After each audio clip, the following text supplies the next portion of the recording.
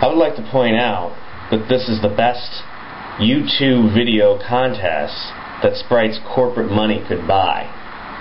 This is also probably the best spot on the featured page that Sprite's corporate money could buy.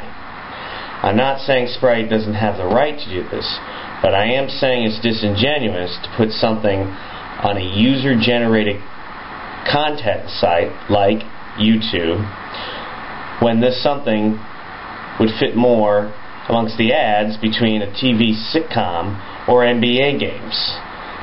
I hope that you also share my values in trying to keep YouTube as ad-free as possible.